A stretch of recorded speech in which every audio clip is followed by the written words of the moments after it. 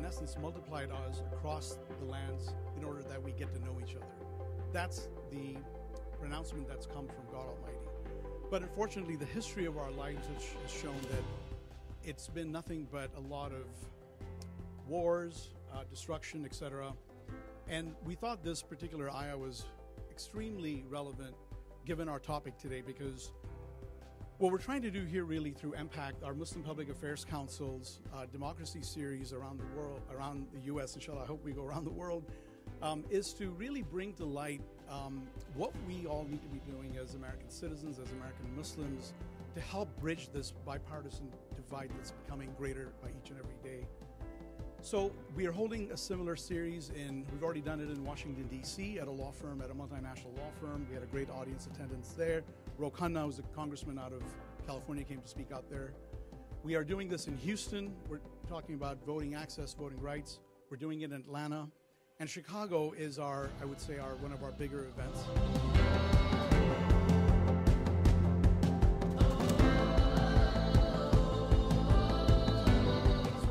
For all of us to stand together. We are all together in this, and we're all working together, even when we don't agree on everything. And we have to stay together. Not voting is not an option today, by the way. Not an option.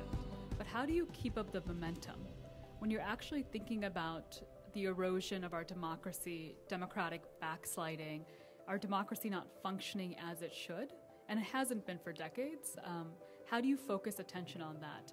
If you look at the organizations, again, that are involved in tonight's event, they're all working in coalition. It's not about one organization. The Illinois Muslim Civic Coalitions, came about, 3-4 years ago? Maria, I'm looking right at you. 3-4 years ago. And it's one of the most active organizations across the U.S. of American Muslims and just generally of Americans involved in democracy reform. MPAC, same thing. MPAC is not just doing this work as MPAC, they're working actively with CIOGC, Illinois Muslim Civic Coalition, the folks over at MGage, and they're doing it also with larger civil rights organizations. I don't know if a lot of folks in the room know, but MPAC is part of the Leadership Conference as well, which is one of the oldest coalition organizations around civil rights.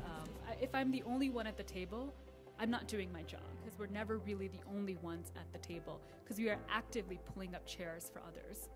Disinformation and misinformation foments polarization and divides us as citizens. Right. When you look at communities, are we fractured or are we together? And so what we learned as a community was that we were a bubble. I mean, we were a community that was looking inward, building our next generation of Muslim leaders, and not necessarily looking at other institutions, other organizations. And what happened in the last 2 decades is that we've become a bridging community, right? We opened our mosques, we opened our institutions, we created institutions to tell people who we are.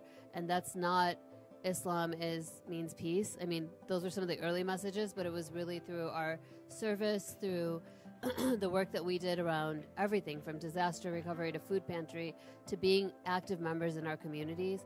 That to me is the evolution of the last 2 years. And so when President Obama says, democracy is not self-executing, I think it means, you can't just sit around and lament at everything bad that is going on. I mean, I think what we have to do is play an active role in our democracy. And that is something anybody can do. You don't have to be a congresswoman to do it. It's amazing. But it's something that each and every one of us should do, even if we're lawyers or doctors or any of that, And so I think understanding what our role is and what we can do and what we you can do it every day. And that's what Zainab is saying is that no matter what you do, when you talk about the beauty of your faith and the beauty of the people and the beauty of the kindness and the respect and the brilliance of the people and what they bring to this country, that's when we're making really big bridges. And I'm hearkened back to your op-ed, Fayez, that you and your colleague Salam wrote and talked. Domestic terrorism is not just a problem because it makes our communities scarier and there are criminals running about. It is scary because it goes at our democracy and it can break it down. So you have a powerful story, right? Your members of your family are first generation. Tell that story about how those challenging environments and why you came here and why it's important for us to hang on to democracy and protect it for all those reasons. Democracy is on its heels. Do we have the institutions to live up to the promise of democracy here? How do we have a Congress that allows its Congress people to deliver on the promises that they want to deliver on as well? But the reality is democracy is in decline globally. So it's a challenge that we as thought leaders, as community leaders, have really a lot to look towards. We should be really clear about who the us versus them is. You know, and it's not Muslims versus evangelicals. It's not Democrats versus Republicans, right? And we've been demonized as a community, so we should know what that feels like. And the us is the people who care to live in this democracy and make it better and more vibrant. And I think, you know, the them are the hate-filled, you know, white supremacists who want this country to only be for a small amount of people. But at MPACT, we've created a very important program called Mustard Seed. And what that does is it literally engages evangelicals around the country. And we have a documentary coming out about work that was done where we engaged with an evangelical community. A Christian lady who passed away gave us some grant from her to build interfaith bridges. A doctor named Dr. Islam, a female doctor, took care of patients in Lubbock at the height of COVID. And we have video from the Christians from this community crying and saying, we prayed for you, for your good well-being, for what you did for us. That's incredible. So incremental wins are good, and you should keep doing those, but it's fighting on every front and being very bold, because when you're very bold, it takes notice.